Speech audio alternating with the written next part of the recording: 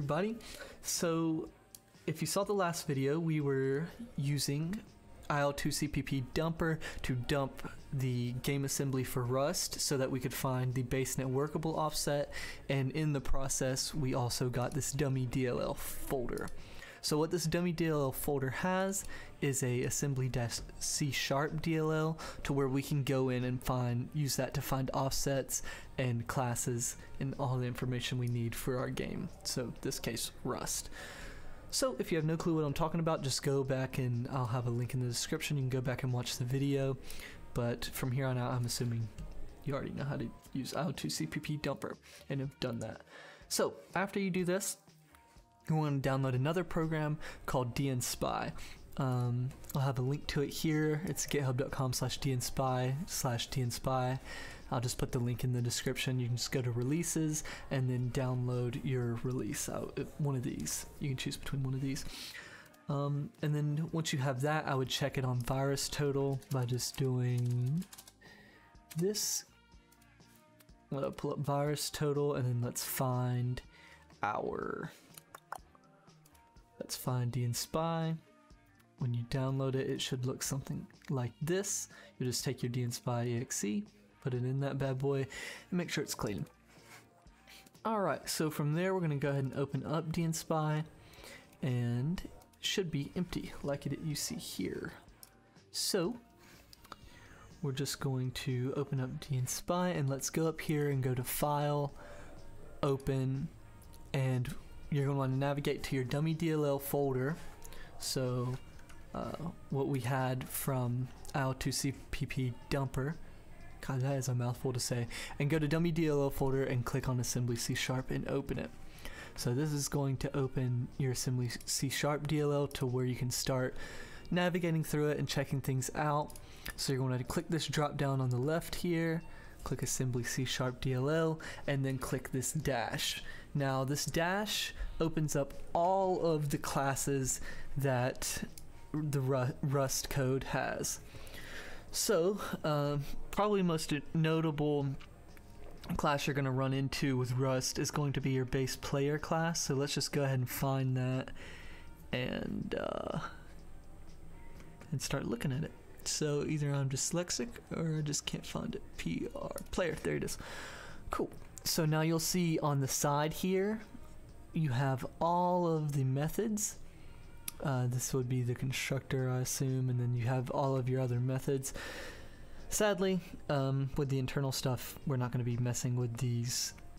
We're not doing internal stuff, so we wouldn't be messing with the methods. But you can scroll down until you stop seeing methods and you start seeing variables. So right here is our first variable that pops up. So I'm just going to click here. Site. Here we go. Is this it? Alright, I'm not even going to work. So what I think is kind of like the easy way to go about this is you just find whichever thing you want to know the offset for. So if we want to know the offset for, let's see down here. I just realized it's an ABC order. It's disgusting. So if we wanted to see the offset for the player belt, we could click belt here, and this is going to be our offset. But if you want to do things in order, which I think is a lot cleaner and honestly easier, you just click on the whole class on this left side here. So we're going to click on the base player class. It'll open this up, and now you just scroll past all of these methods. So you see how this is a method, this is a method, everything is a method. We can't really do anything with that, so we're just going to scroll past them until we start getting to variables. Okay, so you see the difference between what we saw up here before, so these methods with the curly braces, etc., getters and setters, etc., versus these just variables. So these are just straight up variables, so we can use our offsets on these, or find the offsets for these. So let's go to something important. So player models one in Rust that you're going to use a lot. I use it to find player position. So if you want to know the player model, the offset from the base player is going to be X4 OX4CO. So let's just keep track of these. So let's do base player class. And I'm writing this in Notepad++, but you could write this in C++, whatever you want to do. We're going to use hashtag define player model. And then we're going to type in what it is, OX4CO. So from the base player class, this is going to be our offset for if we want to find the player model. If we wanted to find, let's see. Where's a good one that we can show? Alright, was dead is an interesting one, so I don't know if you're supposed to use this, but I use this to tell if someone's dead or not. So it's a true or false, so if they're not dead, it's going to be false. If they are dead, it'll be true. So let's just do define was dead OX, where'd it go? 523. So from the base player class, this is going to be the offset you have to use to get to that variable. Alright, so let's find one more and then I'll show you a little bit more in depth. Look at this. Trying to find a good one that you can like change, but base player doesn't really have any that you can change. Client team is, well, actually I don't use client team, I use a different thing. But you know, you can look through here and just have a look at some interesting ones. Alright, so let's go back up to player model that we looked at before. OX4CO, I believe. Yep. Alright, so here we have player model, right? So we can see the last one was public bool, was dead, so it's true or false. This is public player model. So this green part right here is the type. So this is a class made by Rust. So the player model right here, variable, is of type player model. So what we can do is click on this class, and you'll see in this sidebar we've been navigated away from base player to now we are in this one right here, player model. So anyway, I can zoom in on this. Well, that might help. So you'll see we're in this class now, so we can go, if we want to find the position, we once again scroll past all these dirty little methods and hold up, let me see if I can, yep, that makes it way easier. Scroll past all those dirty little methods and we get down here to our offsets. I don't know if any of these, okay, these are some that are useful. Smooth look angle. You can get, from these you can get your, which direction your player is looking, like north, south, east, west, that kind of stuff. But we want to find position. Is that on here? I guess swear that's where I got position from. Position.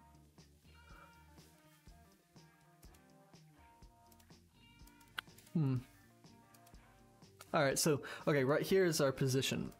So, in here we would do player model class, because that's the class we're in. These comments right here are just to help you, because whenever these offsets get changed, you're going to want to know what class each offset was in so you can go and check it again. So we're going to do player model class, hashtag define position. Really you would do like something like player position, and then let's do OX208. So basically what this is saying is if you want to find a player's position, you're going to want to go to from that base player, so you would find the base player. Maybe I'll go over that in another video, that's more complicated though. But you would find your base player, and from the base player you would do the offset OX4C0 and go to that pointer, read that pointer, and it's going to bring you to the player model class for that base player. Then from that player model class you're going to want to read your existing piece of memory, so what you just read from here, plus your offset. So we're going to read this, wherever that points to, plus our new offset, and that's going to give us the position. So we want to say this returns vector 3. So this is also useful because you're going to want to know how to read this. So we're going to read this as like what is it, like dword 64. So I mean, this isn't the return type of it, but this is how you would read it. So read that as a dword 64. It returns a player model though. So you read that, you get to the player model, and then you're going to want to read the position as a vector 3. So then once you read that as a vector 3, you can do things like .x, .y, .z to find the position of it. So that's kind of a long-winded rundown of how to find offsets and how to use offsets. I know it probably wasn't the best. Maybe I can show some code example in the next video or something of using these things. But yeah, hope that helps. And honestly, there's a way easier way of doing this where you don't have to do any of this. You can just navigate to rust.dumps.host, and in here you can look up base player and you can find all the offsets you need. This is the really easy way to do it. Personally, this is what I do, but if for some reason the creator of this, Heine, I think his name is, stops updating this, it's nice to know how to do it on your own with dnSpy and IL2CPP dumper. But yeah, so just check out this. I would suggest checking out this website, kind of messing around, looking at offsets and using reclass, and then once you kind of get the hang of how offsets work, you can start using dnSpy. But yeah, hopefully this answers some of your questions.